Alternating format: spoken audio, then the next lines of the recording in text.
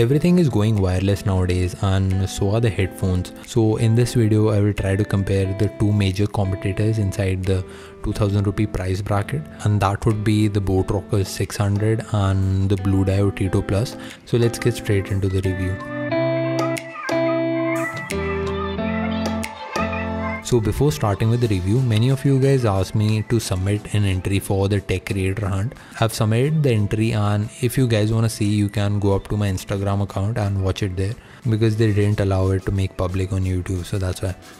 I've been really disappointed by the headphone and earphone reviews done by YouTubers because they don't portray an accurate description of how the headphone or earphone actually is, and that could be because they only tested with like a simple set of music, or they are biased towards some kind of music. So just for an example, I bought these Audio Technica CLR 100 by watching reviews on YouTube. So if you're watching this video on the Audio Technica CLR 100, you will not be able to differentiate between this and this, because these headphones have almost no bass in them, and not many people who review these headphones will tell you about that.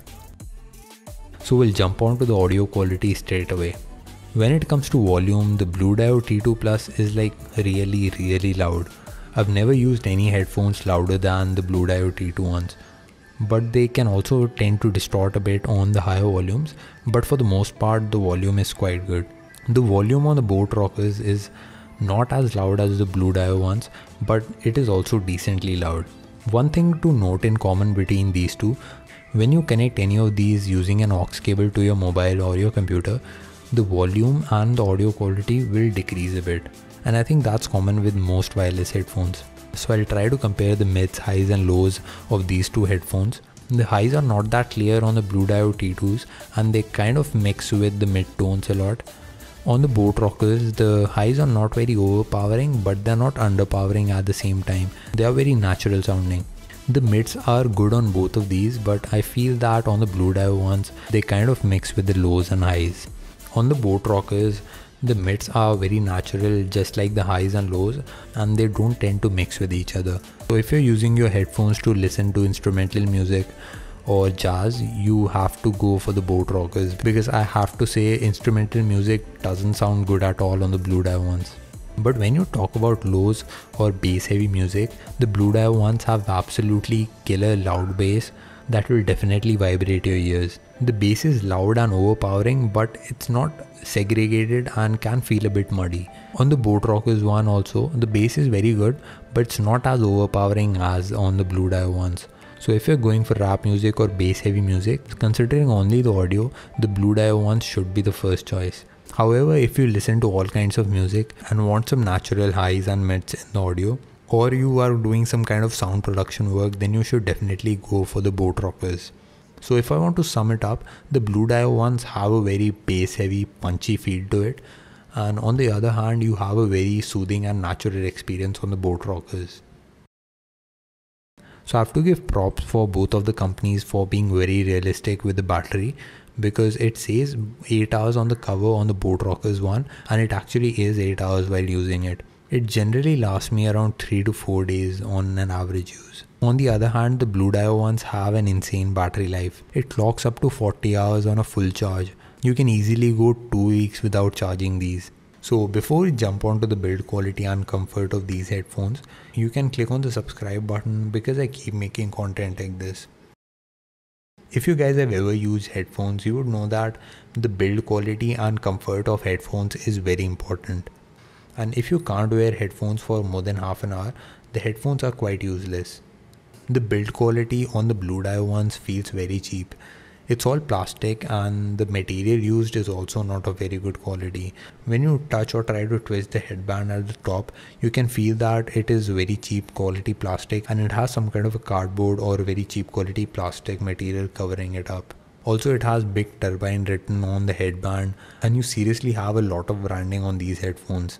So when you get to the weight, in spite of being plastic, they are a bit heavy, but they're not too heavy, and I would any day prefer 40 hours of battery life over a little bit of weight. However, the material used on the ear cups and the one on the headband is synthetic, and it's not very comfortable. And on the website it says that the headphones are over the ear, and most people feel that these are on-ear headphones, but I'm having mid-ear sizes and they kind of fit in between, and that's the worst fit that you can have. The headphones don't cover your full ear and they kind of sit at the edge of your ear. That is very uncomfortable.